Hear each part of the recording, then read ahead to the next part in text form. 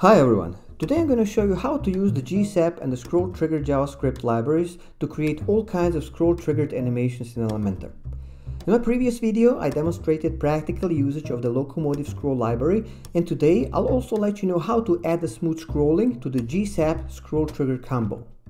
In order to be able to comprehend what I'll be talking about here, you have to A.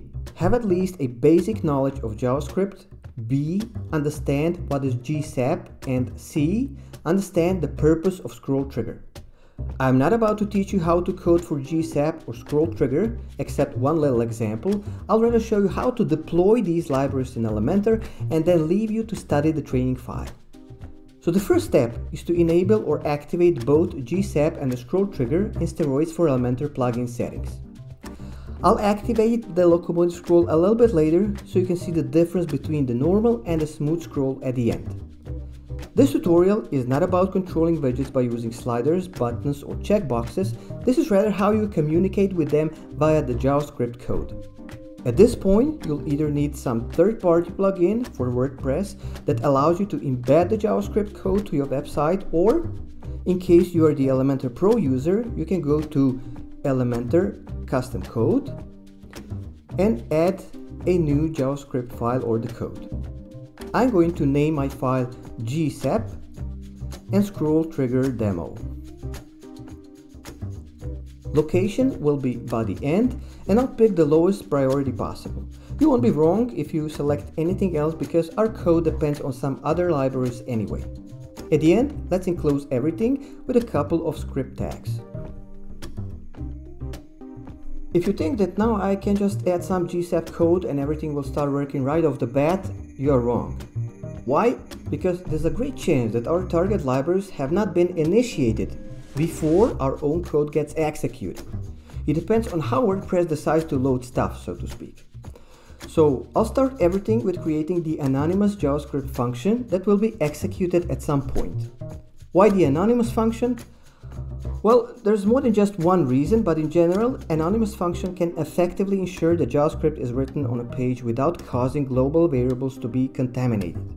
So our first step is to check whether both of our libraries, GSAP and ScrollTrigger, are initiated. For that purpose, I'm going to use the setInterval.js method that is meant to call a function repeatedly until required condition or the clause inside the function is met.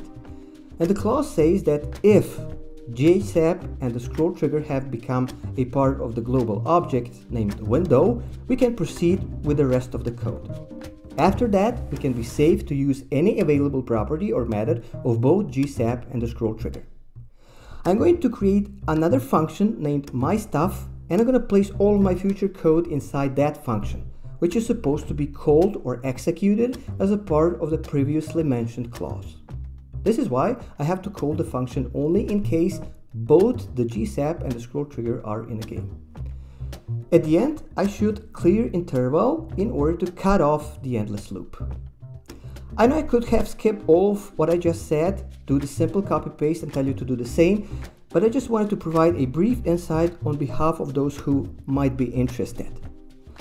As usually, I have prepared a training file that can be downloaded from the link in the description of this video.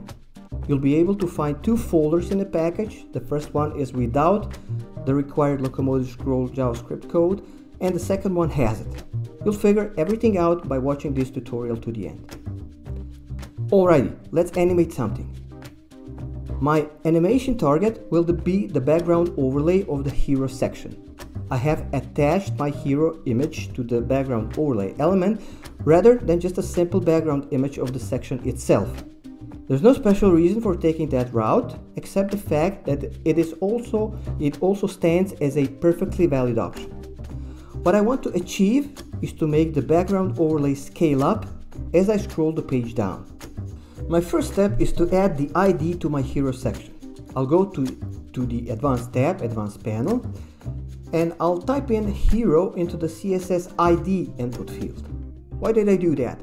Because I cannot assign any custom ID to the background overlay element. There's no option to do that via the interface. And the first IDable element is the section itself. And why do I have to assign any custom ID or the custom class name to any of my sections, columns, widgets, or the background overlay element? Well, this is how I'm going to refer them in my custom JavaScript code. So the whole point of creating the custom class name or the custom ID is to create the unique reference. Now I can get back to my custom JavaScript code and finally tell to GSAP which element to animate and which CSS properties to animate. It's going to be quite simple because I have only one property to animate, which is named scale. All of the code goes inside my stuff function, and I'll start with creating two variables, hero ID and BG overlay. The first one is supposed to hold the reference to the section itself, while the second one creates the reference to the background overlay, which is the child element of the hero section. You can always check the page source code by using developer tools in order to be sure which element you are targeting or looking for, in case of not being able to assign the custom ID or the class name directly in Elementor. And now I'll type in GSAP to open close a pair of normal brackets, and inside of which I'm going to place a pair of curly brackets. The very first parameter will be BG overlay, okay, which represents the reference to the target element. Now I'm going to add scale inside of curly brackets, scale 1.5. Scale is the CSS property that I want to animate. Okay, and now I'm going to stop for a moment and show you what this little tiny piece of code does to my hero section. I'll save the code and go to the preview so you can see what's going on.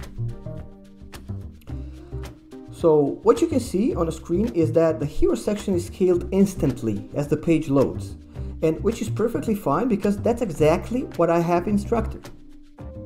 Now I'll go back to the JavaScript and I'm going to add the code required to control the animation with the scroller. So it looks like it's time to deploy our scroll trigger. So scroll trigger, curly brackets, and I'm going to type in trigger, again BG overlay. It should be the element that is supposed to trigger the animation. Start is going to be top, which says that when the trigger element top hits the top of the viewport, start the scaling of the background overlay. And now I'm going to save the file once again, then go back to the front end to see where are we at right now and what these two lines bring to the table. It's kind of obvious that the animation doesn't run immediately upon the page load, but once I roll the mouse, it starts to play, and it plays all the way through.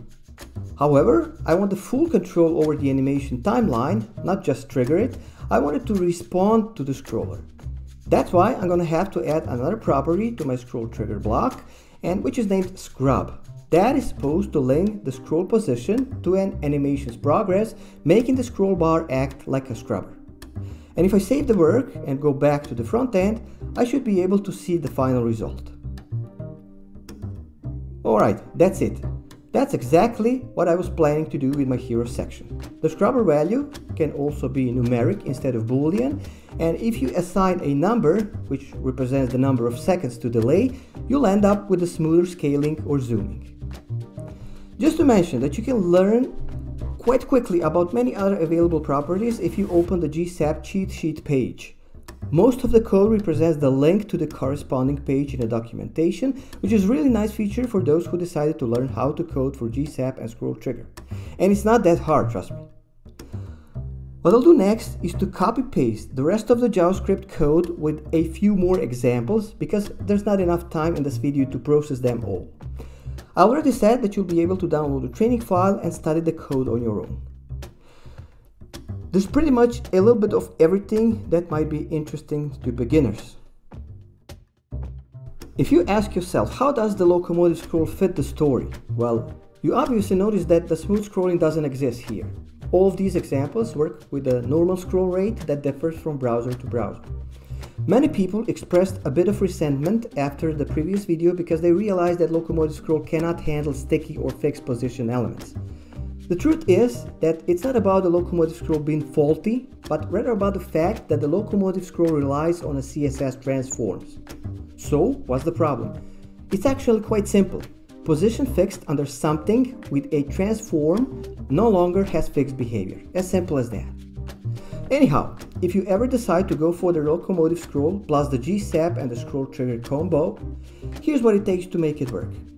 First of all, I have to extend my JavaScript code a little bit. It's due to the fact that besides the GSAP and the ScrollTrigger, I have to be sure that the Locomotive Scroll has been initiated as well. At the very beginning, I'll add a variable, let locoscroll, and it's going to be used to store my Locomotive Scroll object once available. Next, I need another condition to be met beside two already existing ones.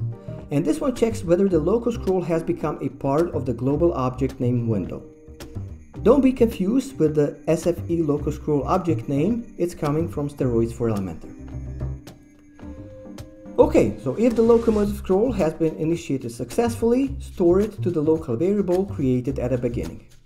Everything else in this code block remains unchanged. Now, here's the fact that both Locomotive Scroll and the ScrollTrigger hijack the normal scroller. There's a fight going on in the background. And in order to reconcile these two, we need a chunk of code that resolves the conflict, so to speak. All I'm going to do now is copy-paste one piece of code on top of my existing code inside my stuff function, and then another piece at the very bottom, below everything else. And that's exactly what you need to do every time you plan to use the Locomotive Scroll with the ScrollTrigger. And lastly, I have to let the ScrollTrigger know the proper scroller element associated to it.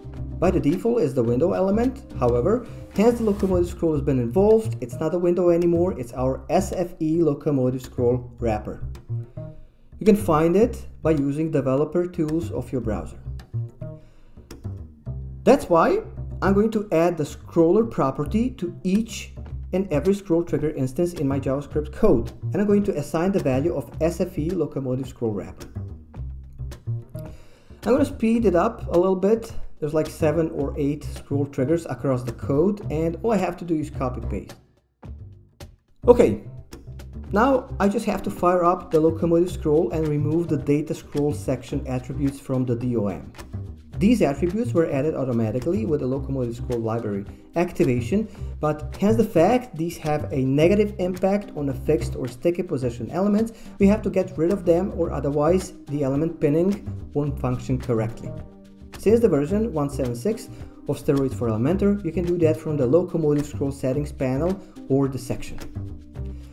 Now I'm going to save the settings and do the final preview of our training file. I hope I did everything right, so let's see the final preview. Yes, as far as I can tell, it all works nice and smooth. I'm really excited to be able to use GSAP with Elementor and do all this fancy stuff. It brings your Elementor website to a whole new level. I mean, everything looks alive. It's kind of classy, no matter how crappy your page actually is. Anyhow, feel free to comment, ask the question if in doubt. Don't forget to check the video description for more useful links, okay? And in case you plan to buy the Elementor PRO license for yourself or your client, please use my own affiliate link, because that's how you help me keep this channel and the plugin alive without spending a dime. Any donation is welcome and highly appreciated, and I'm saying big thanks to everyone who already donated. Other than that, stay well, peace and love.